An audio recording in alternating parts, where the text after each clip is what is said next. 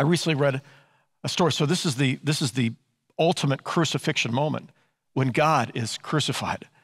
But I noticed that we all experience these things. And I read a Facebook post recently on my Facebook page. Somebody said, talking about Ukraine and what was happening there, and children dying and buildings being destroyed and people being homeless and all the horrible things that were happening, and the power of Russia to be able to come in and do these things. And this person wrote and said, how in the world could anybody believe in God when a world, exists where these kinds of things happen? I totally understood what he was saying. He was angry and he was upset, and it's easy to feel that way. I feel that way too. How in the world is it possible in the 21st century that a leader of a major country could think it's okay to send your forces in on trumped up charges and begin destroying people, their homes, their livelihood, their lives? How is that possible in this day and time? And when we think about this, and we think about the experience of people in Ukraine, there are many of them. I wonder how many of them have cried out, if not these words, something like them, my God, why have you forsaken me? They are experiencing crucifixion moments, millions of people experiencing this. Now, our disappointment with God often comes because of our expectations about God. We expect God to do certain things, and God doesn't perform in the way that we expect. We expect that a good and loving God would certainly stop all bad things from happening. Nothing bad would happen in our world. Only good and beautiful things would ever happen. But to do that, God would have to make sure that we were like robots. Like there'd be no room for you to make a bad decision, for you to make a decision you thought you wanted to make, but ends up hurting somebody else.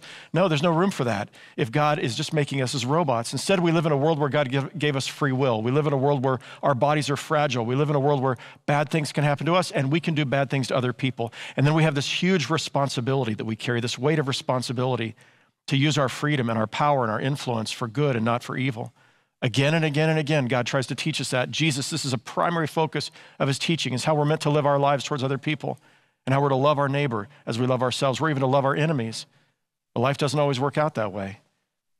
So we get disappointed sometimes because God doesn't stop things from happening. He doesn't stop illness and suffering that comes from natural causes. Well, our bodies are permeable.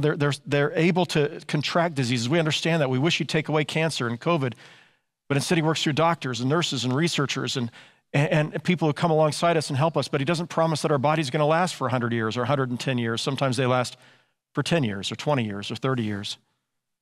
Life is sometimes hard. We wish that there was always blue skies and 75-degree temperatures, but sometimes there's storms and tornadoes and rains.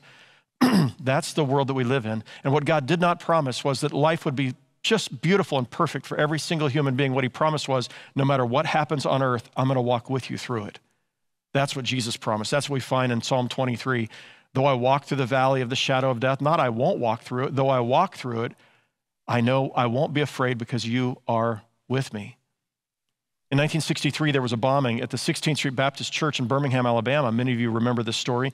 And there were members of the KKK who took dynamite, stuck it underneath the steps to the church building, and then they planned to detonate it right between the Sunday school and worship hour. And when they detonated those sticks of dynamite, the building was blown in from one side, a huge gaping hole blown in where the stairs were on the inside of the building, and children running up and down the stairs heading to Sunday school or to worship. And 4 children were killed that day. Dr. Martin Luther King was preaching the funeral service for 3 of those 4 children. And he made this comment that I've used many times at funerals where people have died untimely deaths, especially children. This is what he says about life. He says, at times life is hard as crucible steel.